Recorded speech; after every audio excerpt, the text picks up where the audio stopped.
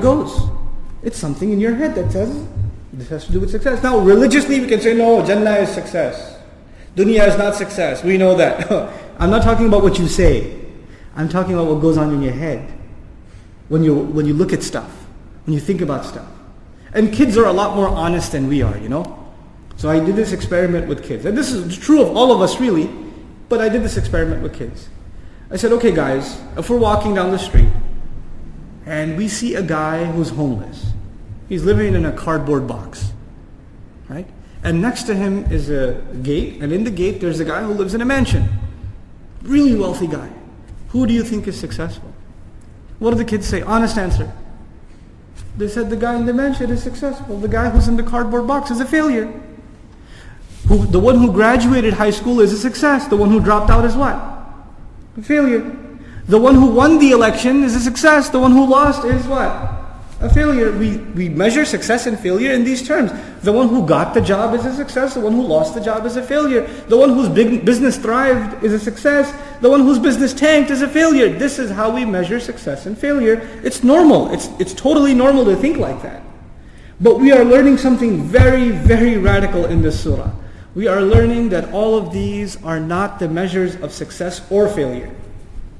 Having a lot of wealth, having things that you want to aspire for, having them is no sign that you're successful, and not having them is no sign that you're a failure.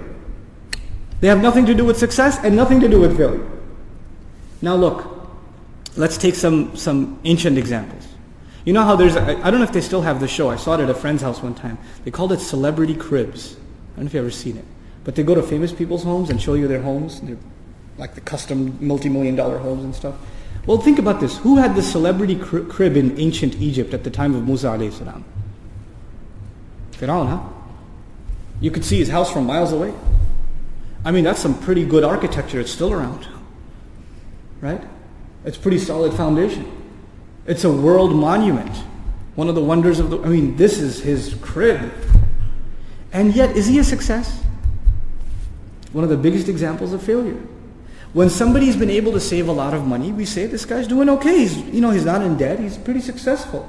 He's got a good retirement plan. Look at Qarun in the Quran. Does he have a nice, big enough vault that people have to carry the keys to? Right? His vault is so big, forget the vault. Key has to be carried by multiple guards to go open the vault. SubhanAllah. But horrible failure. Then on the other hand, you have, if somebody gets deported from a country, somebody gets deported, you would consider that a failure. It's pretty embarrassing and humiliating, isn't it? Was Rasulullah sallallahu alayhi wasallam expelled, literally deported from Mecca? He was. If somebody doesn't have a home to live in and they have to live out in the woods, you know how in between your developments here, there's some patch of woods and some guy's living in those woods, you would call that a failure. That's pretty pathetic. Rasulullah sallallahu alayhi wasallam had to live in a cave for a stretched period, no food, no plate, eating off of shrubs. Sallallahu alayhi wasallam. The greatest example of success, and yet he's living, and if you saw somebody living like that today, you would not think success. That's not what would cross your mind. If somebody gets kicked out of their home, they become homeless, it's a failure. Ibrahim alayhi salam, does he get expelled from his home? He does. And yet, one of the greatest examples of success in human history. What are we learning from these examples? We're learning that the way we think about success and failure is not the way Allah wants us to think about success and failure. It's completely different. And then when we start rearranging our thinking, we learn something very critical about the society in which we live. And all of this is the message of this surah, by the way.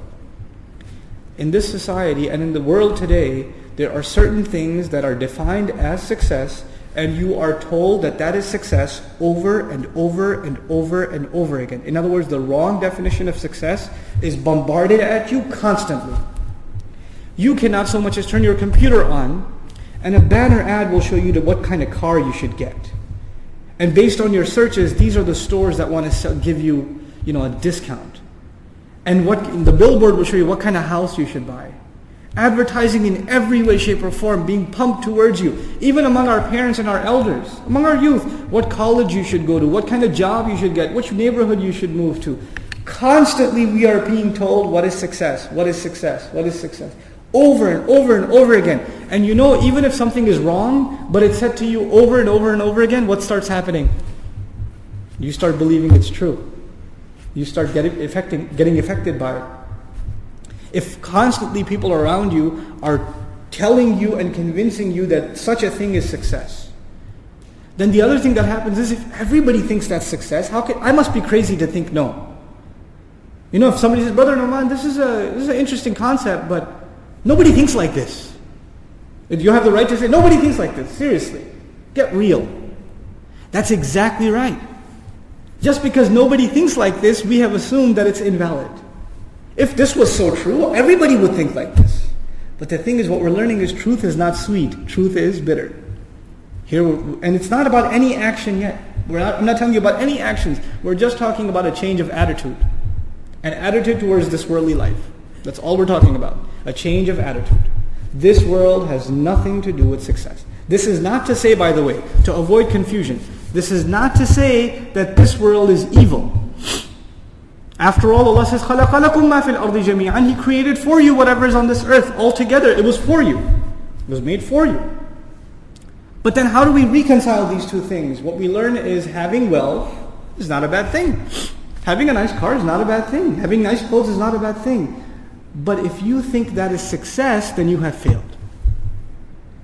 What you aspire towards is not dunya. Having dunya is not a problem. Loving dunya is the problem.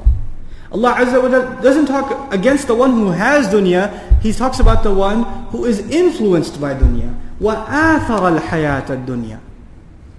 He was, the worldly life, he gave preference to it. If this becomes your preference, you could be very wealthy and still not be in loss. You could do that. And you could be very poor and still have dunya in your heart and you're still a loser. You're still in loss. This is, before we talk about anything material or on the outside, the first concern here is what is on the inside. So that's the issue of success versus survival. And we talked a little bit now about the rearranging our idea, our concept of what is success. Now that we've come to this point, the lesson to learn in this surah is all human beings are in a desperate need to survive. وَالْعَصْرِ إِنَّ الْإِنسَانَ لَفِي خُسْرٍ. Human beings are drowned in loss. Human beings are lost. They're in loss, immersed in it. What does that tell you? That tells you that there are no exceptions. There are no exceptions. Allah doesn't say إِنَّ الْكَافِرَ لَفِي خُسْرٍ. Some Mufassirun commented, al-insan ay al-kafir. We'll talk about that. Like the human being, it's referring to the kafir. It's referring to the kafir if he is in khusr at the end. But we find narrations of the Sahaba who were concerned about the first part of Surah Al-Asr. When Surah Al-Asr was revealed, وَالْعَصْرِ إِنَّ الْإِنسَانَ لَفِي خُسْرٍ. Those who only heard that much said, what are we going to do? Until the exception came and gave them relief. إِلَّا الَّذِينَ آمَنُوا وَعَمِلُوا الصَّالِحَاتِ وَتَوَاصَوْا بِالْحَقِّ وَتَوَاصَوْا بِالصَّبْرِ. So this exception becomes critical because this becomes a matter of our survival. This becomes a matter of our survival. And if we don't address this, then there's no point talking about success. There is no success then. We have to rearrange our thinking in regards to the demands that are being placed on us in terms of this surah. The last thing I want to